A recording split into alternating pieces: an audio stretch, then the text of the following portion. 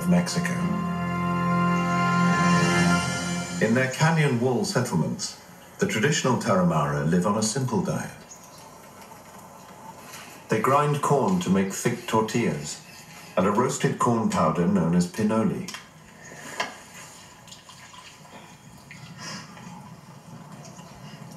Although the copper canyons can be very hot in the summer, freezing winters mean food may be scarce, so genes that help store fat become an advantage. If you did not have that ability to store fat for those lean times, then you would die. So they actually need those genetic traits in order to survive. Few roads reach here, and for many centuries the Tarahumara have lived with a near vertical transportation network.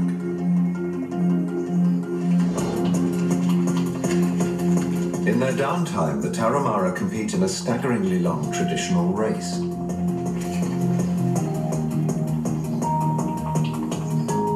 Springing up vertical ascents, the Tarahumara knock spots off ultra-fit visitors who struggle to keep up. These Tarahumara are still making good use of genetic mutations that date back to our earliest ancestors.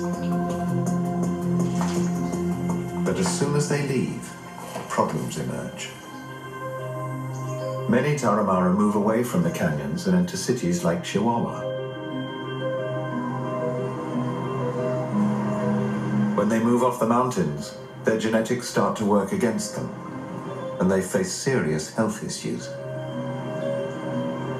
Those who have become urbanized and those who are living a life of abundance, for them today, what was once a way of surviving has now become a way of becoming sick. Dr. Jesus Arguillas sees the downsides of the Tarahumara's genetic inheritance firsthand. The main cause of death among these people with obesity is diabetes. In fact, the correlation is so strong that the term diabesity has been coined to describe it. Martin Castillo is a Tarahumara man who struggles in a modern environment.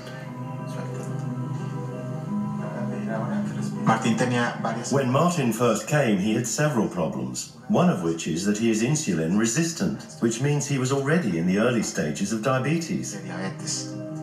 If he doesn't stop eating fats and sugars, his condition will worsen and eventually kill him. The problem affects not just the Tarahumara, but the whole of the country. Mexico is the second most obese country in the world. Mexicans seem to have a genetic predisposition towards obesity, and the environment, their diet and other genetic factors make this even worse.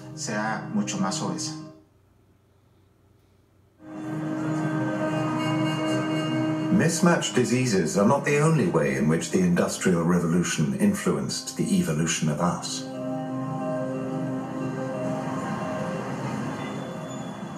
Medical science is trying to come to terms with the diabetes epidemic, but for many diseases, discoveries in the world of medicine have already saved millions of lives.